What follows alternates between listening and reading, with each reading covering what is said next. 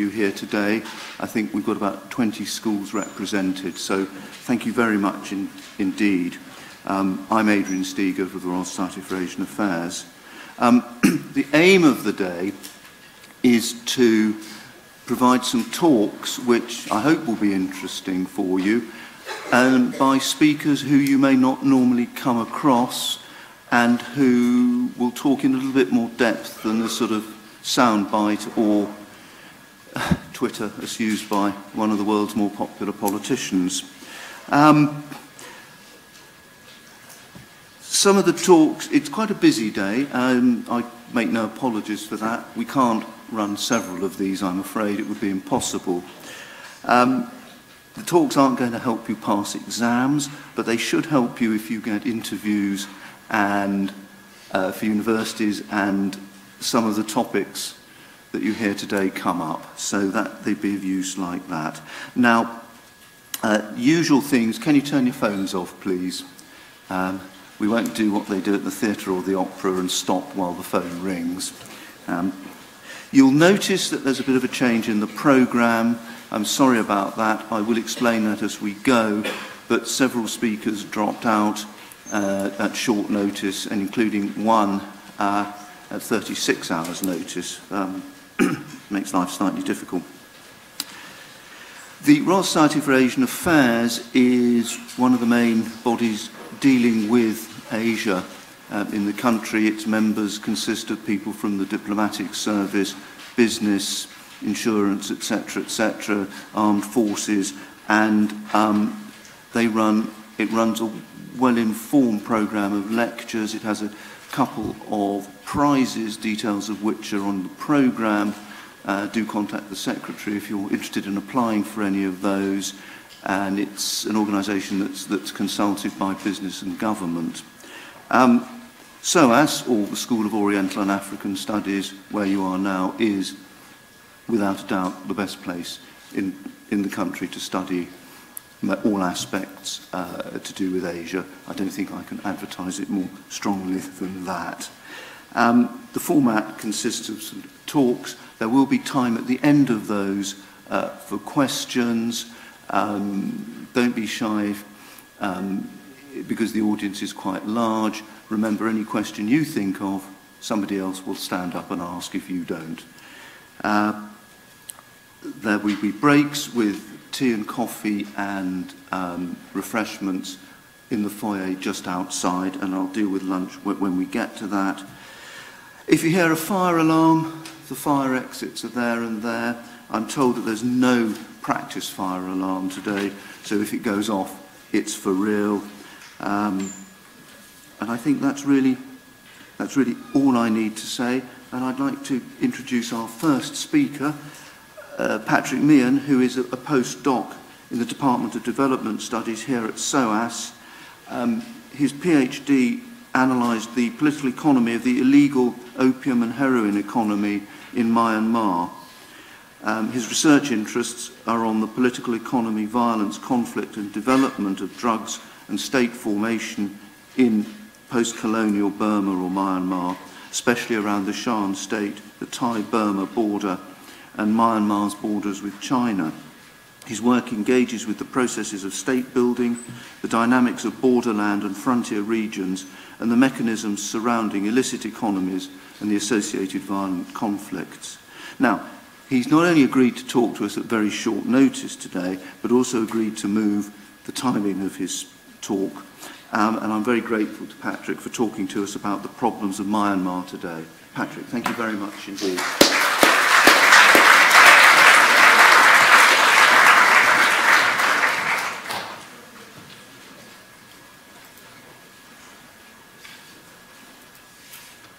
Okay, hello everyone.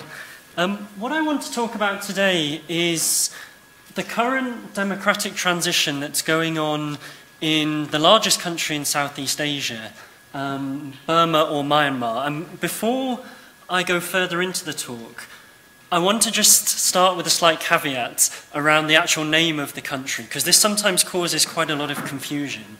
So the name Burma was the English name given to the country by Britain when they colonized Burma in the 19th century.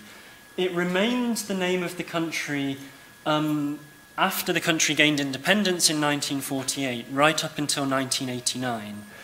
In 1989, the government that was in power at that time changed the name of the country to Myanmar. But it was quite a controversial issue because the government that was in charge at that time was a military dictatorship.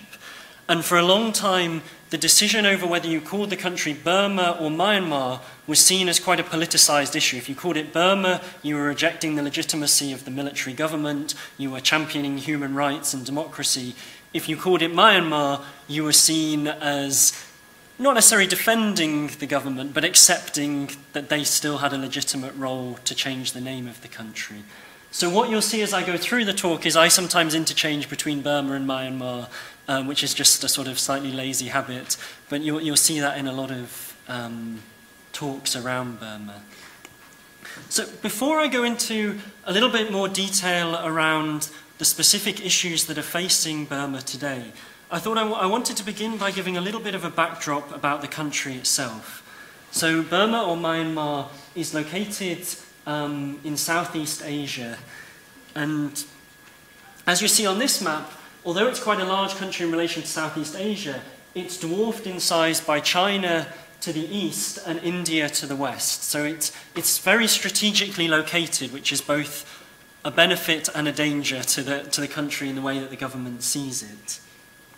It also shares a long border with Thailand, a very short border with Laos, and also a small border with Bangladesh, which is something that we'll come on to because it's quite significant about what's happening at the moment.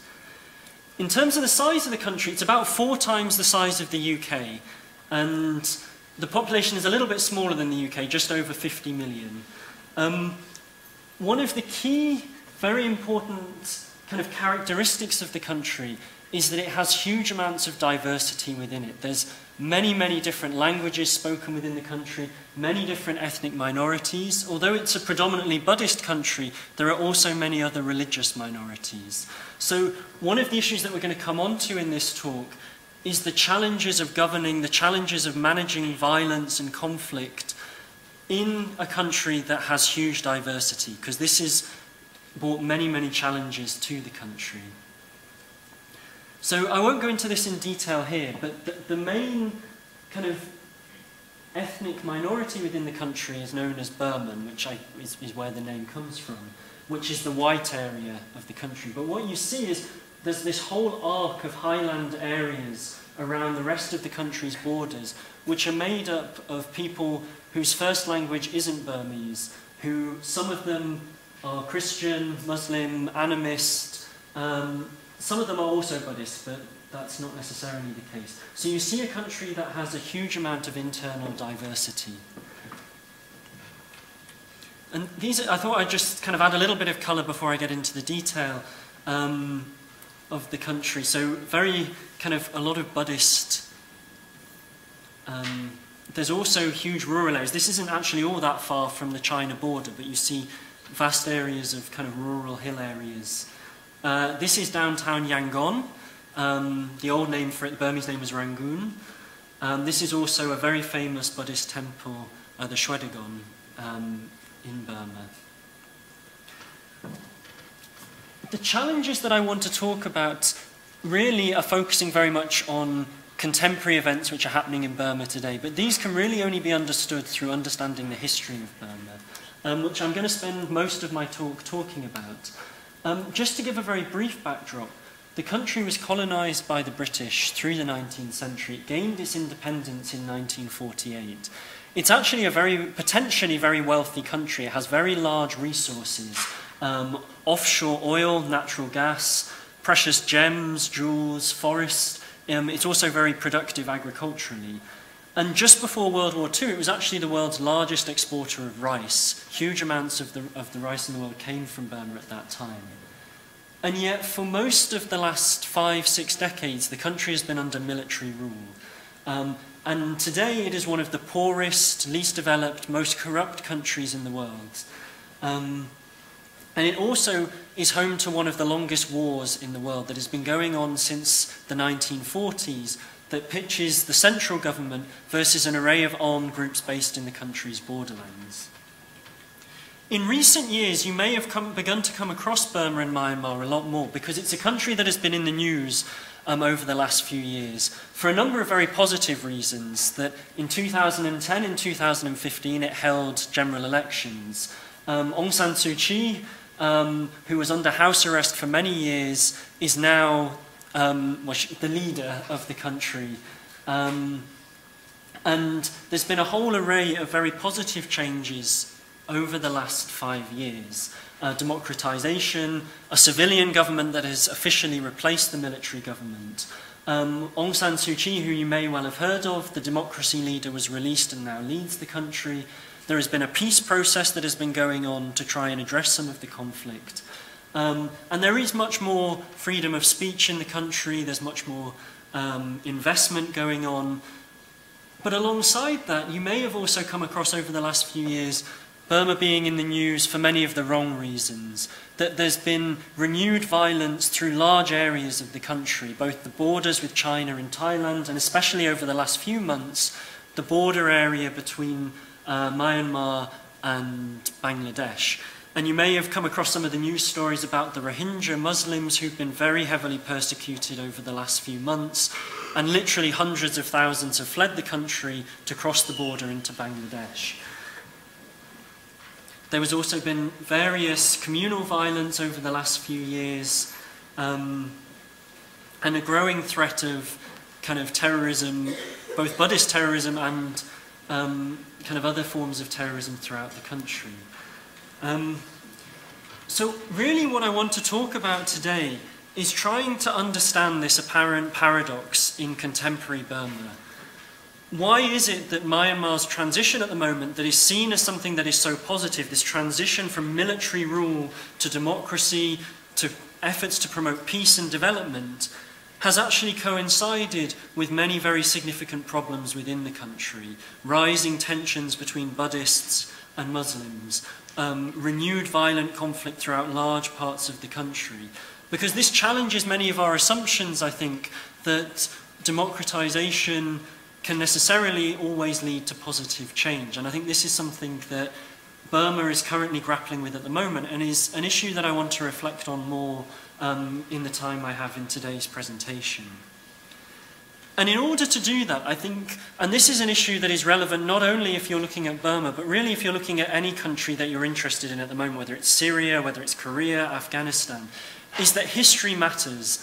You know, a lot of the analysis that we get, whether you're looking at BBC News or anywhere else, is often quite superficial. It's focused very much on the here and now. There's often not such a reflection on the historical roots of a lot of these issues. And one of the big takeaways I'd like you to have today is when you're looking at the news, whether it's on Asia or anywhere else, is if there's a story that you're interested in, take time to look at the history, to dig deeper than just the headlines and look through that.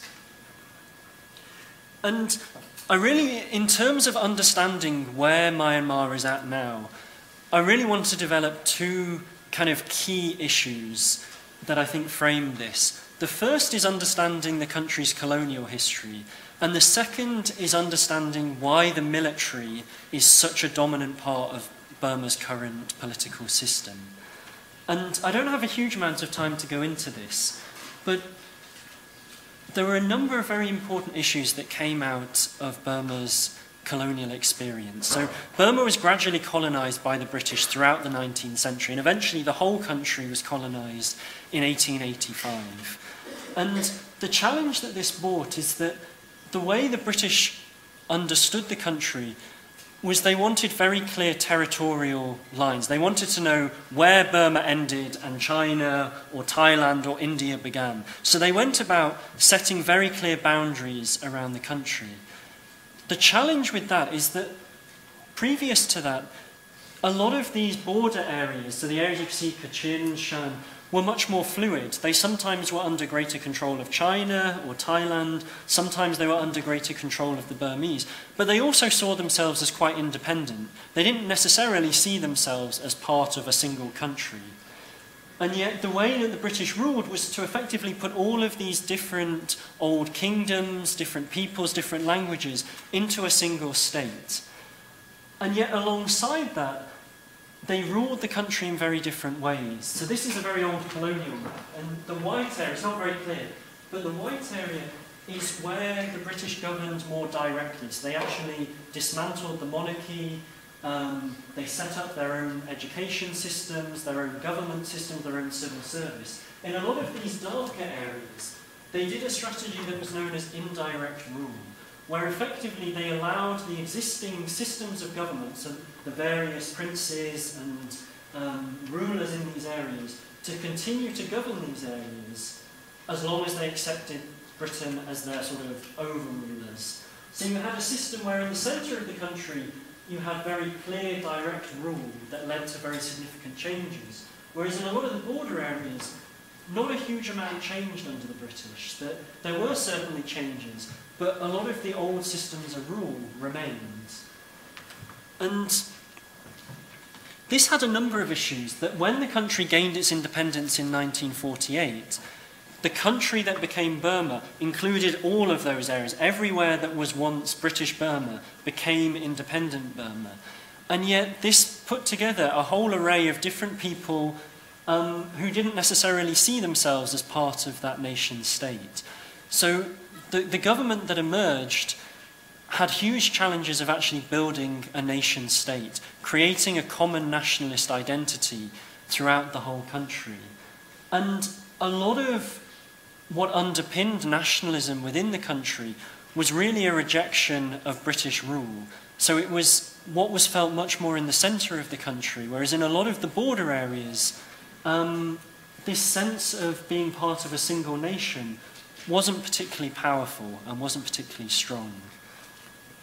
And I won't go into it now, but the whole country was also a major battlefield in World War II. It was invaded by the Japanese colonised Burma, then Japan was defeated, the British came back in and retook the country, and then a few years after World War II, the country gained independence. But the war had left a huge legacy. Rangoon, as it was called then, the capital, was one of the most bombed cities in the whole of Asia during the Second World War. So the country that gained independence was not only trying to forge a national identity, it was also trying to rebuild the huge damage that came after the Second World War. And during the late 1940s and 1950s, Burma was a democracy. So the country gained independence, led by somebody called Aung San, who was actually Aung San Suu Kyi's father. He led a lot of the independence movement, but quite tragically he was assassinated on the eve of independence, which many people within Burma kind of lament, as they felt that had he survived and had he become the first leader, the history of Burma may have been quite different. But the first decade within Burma's post-colonial history was very problematic, that a lot of the border areas were quite reluctant to become part of the central state. And often the way that the central government responded to this was through the military, that often in some of these areas it used the military to go in and to pacify and to control these areas. So not only were there long-standing reluctance to be part of a single Burmese state, but in a lot of the more remote border areas, their first experience of the post-colonial state was actually military control, military coercion, the extension of military control through these areas. And as a result of that, you had a growing insurgency throughout a lot of the country, that there were large numbers of ethnic armed groups who challenged the legitimacy of the central government and started to fight against it, either for a more federal system where they would have more power, or for outright secession, that they wanted to become their own independent countries. All of this came to a head in 1962, where General Ne Win, who was the head of the army, launched a military coup and replaced the democratic government in Burma with a system of military rule. And for the next 3 decades, he led the country through quite a brutal dictatorship that dismantled the democratic system, refused to tolerate any forms of opposition, and continued to fight an internal war against a lot of the armed groups on the country's borders. A lot of these opposition groups, incidentally, had support from China, from India, from Thailand. They were based on the border, and I don't have time to go into it now, but the whole sort of Cold War geopolitical dynamics played into Burma and into the sort of internal civil wars that were going on in the country at that time. The other key issue that General Ne Win tried to do was to isolate the country. He wanted a form of socialism that didn't embrace international trade, but instead tried to isolate the country. And that was an economic disaster. The country became hugely poor. As I said, just before the Second World War, it had been a major exporter of rice. By the late 1980s, it almost wasn't able to produce enough rice to actually feed its own population. So a huge economic problems. And this finally kind of came to a head in 1988, which is a very famous date in Burma's history. And it's sometimes known as 8/8/88, because the major protest was launched on the 8th of August, so the 8th of the 8th month, 1988. And there were huge protests, especially in the cities, but throughout the whole country against military rule. And for a good few weeks, it was unclear what was going to happen. And Aung San Suu Kyi, who was actually just back in the country nursing her ailing mother, she was living in the UK before that, in Oxford, she was married to a British academic, she launched an opposition movement against the military government, formed a political party called the National League for Democracy, and claimed that she wanted to lead Burma's second independence. So not only had they gained independence from the British in 1948, the country now needed a second independence from military rule. Very sadly, the military responded brutally. It put down the opposition through the use of force. Nobody knows how many were actually killed, but huge numbers were also arrested. And Aung San Suu Kyi herself was placed under house arrest for most of the next 20 years. So she didn't go to prison, but she wasn't able to leave. And during that time, her husband contracted cancer and sadly died in the UK. And the government said to her, you can leave the country to see him, but you will never be allowed back in. And she ultimately made the decision that she wanted to stay in the country and be the figurehead for the democratic opposition, but that obviously came at huge personal cost to herself. For the next 20 years in Burma's history, you saw a continuity of military rule. There was a very repressive military system of rule. Many of the democracy leaders were given huge prison sentences of 90 years or more. There was a very extensive rooting out of opposition forces throughout the country. And the military went on a very large spending spree. It spent much more money on empowering itself. The army grew to about 400,000 men, some women as well, but mostly men. Which for a country who didn't officially have any external enemies at this time is a huge army to have. And a lot of that was focused on trying to consolidate control over the country's border areas. The military that was in charge at that time also changed its economic strategy and began to generate much more income from trading with its neighbours, with India, with China, with Thailand. And it began to capitalise on the huge natural resources that it had, but in a way that didn't really go into the national budget. So you had huge amounts of money being generated from logging, from the construction of oil and gas pipelines, which go right across the country now and deliver offshore oil and gas to China. But whereas in other countries, a lot of this money would go into the national budget and would then be used to spend on education, on health, on development, vast amounts of this money either went into the military or went into enriching military generals. So you have the country producing huge amounts of wealth, but at the same time very little of this actually being invested in the people at this time. That levels of poverty stagnate, in some cases get worse. The education budget is absolutely tiny, the health budget is tiny, and yet large amounts of money is spent on strengthening military control over the country. To many people's surprise, in the mid-2000s, having been in power for decades, the military, which is led at this time by this guy, Senior General Tan Shui, announces in a sort of fairly Orwellian term that the country is going to embark on a transition to a disciplined, flourishing democracy, which at the time many international commentators sort of think, oh, this is just, it's never going to actually happen. But over the next few years, it does actually happen. That the military brings in a new constitution in 2008. It has the first general election for many years in 2010. There had actually been a general election in 1990 that Aung San Suu Kyi had won by an absolute landslide, but the military then refused to acknowledge the result of that, placed it under house arrest, and continued to rule. So 2010 marked the first election since 1990. Aung San Suu Kyi at that time refused to take part in that election, but in 2015 there was a second election which she did take part in and won, and the National League for Democracy became the civilian government of the country.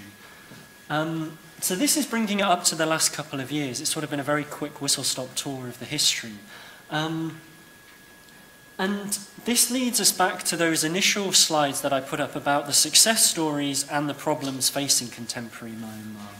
That the 2015 election was an absolutely profound moment for many people in Burma. To actually have Aung San Suu Kyi as the democratically elected leader of a country that had experienced decades of military rule was, something that, was extremely profound. Many families had had people who had been arrested for political crimes. They'd had people who had suffered from bad education, bad health. And there was a real feeling that this was the dawn of a new moment in Burma's history, that, that this marked an opportunity for huge transformational change. And that was something that was also taken on by many governments around the world. You have the good and the great going to Burma, Obama, Hillary Clinton, Cameron, Boris Johnson turning up, pledging kind of support to this new democracy. But there was a slight issue in the way that that was presented, that a lot of the analysis around this was in quite a triumphalist rhetoric, that finally the country has seen the light, finally it's realised that democracy is better than military dictatorship. Finally they've realised the problems and they've accepted, a Western way of doing things in many ways, sort of democracy, economic reforms. And I think this misjudged the transition in Myanmar in some ways, that what you've actually seen is that although there is now a civilian government in charge, the military remains very powerful. I'll come back to this slide in a second. That although the country did bring in a constitution, 25% of the seats in parliament are reserved for the military. So you can see here the white, people wearing white are the civilian parliamentarians. Those in the green are the military. And any attempt to change the constitution requires more than 75% approval. So the military have an inbuilt veto to any constitutional change. And this constitution itself gives the military a lot of power. It retains control over a large number of government ministries, and it effectively retains control over the civil service. So if you think in your everyday life, you're actually often more dealing with the civil service or with local councils. You're not necessarily always dealing with your elected politicians. And throughout Myanmar, it's the military that retains that control over the everyday workings of government. So actually bringing change to a country like this is very difficult, because you now have a democratically elected government at the top, you have Aung San Suu Kyi, but real power in many ways still really lies with the military.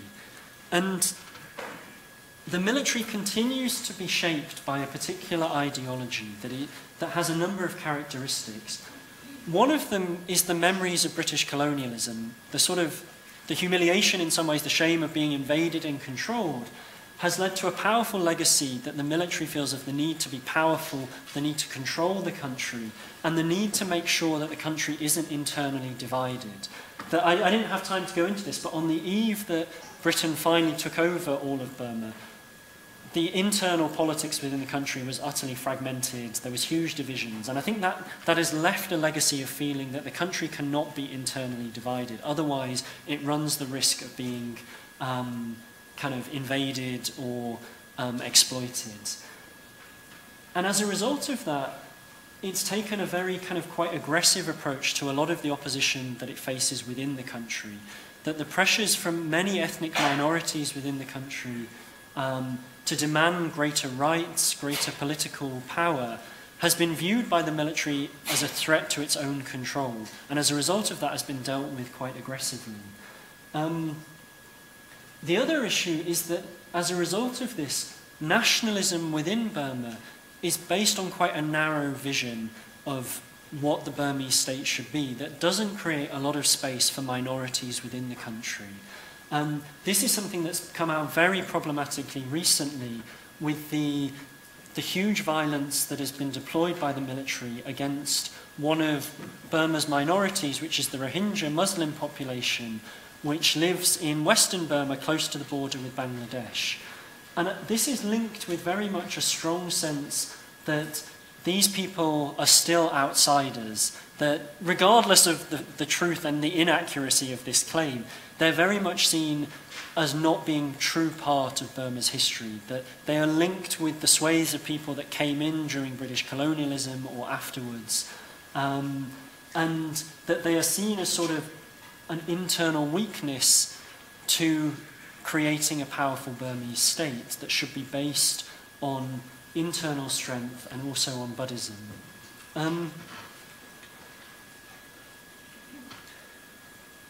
So just to conclude now, this is kind of the final couple of slides.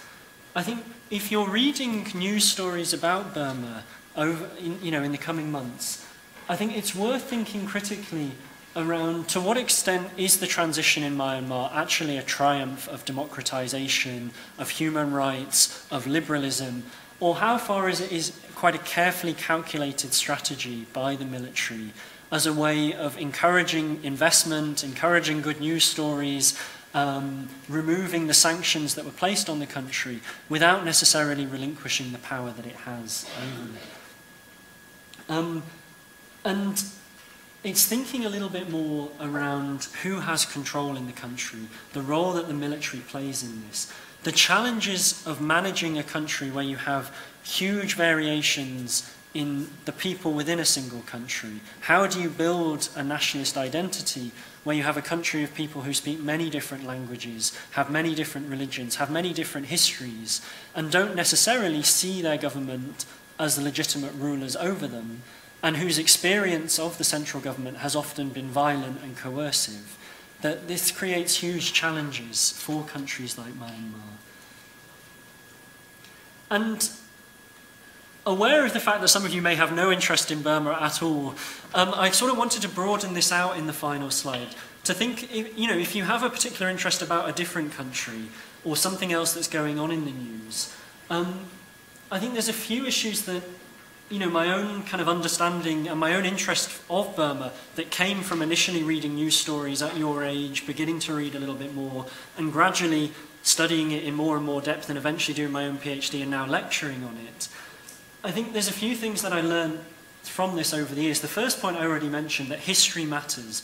Dig deeper than the stories that you're looking at and look at the long history of some of these events. That we often have quite short memories, but a lot of what is happening in Burma has relevance to what happened over a century ago, if not longer. The second issue is that maps are important. They can tell you a lot, but they also don't tell you the whole story. If you look at Burma, you would see this very neat, sort of carved out area of Burma that wouldn't tell you the very different histories of these different parts of the country. The fact that there are many parts where people actually speak Chinese. There are parts of Burma that are actually on Chinese time, that use Chinese currency. That sort of very clear delineation of this is China, this is Burma, this is India, doesn't tell you a lot about the actual internal realities of how people live in a country.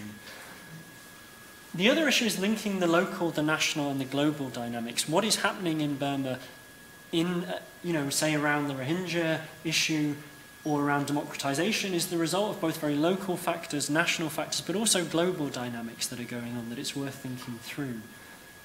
And also, where does power lie? This, I think, always interrogate the sort of the power relations, the power dynamics that are going on in particular countries.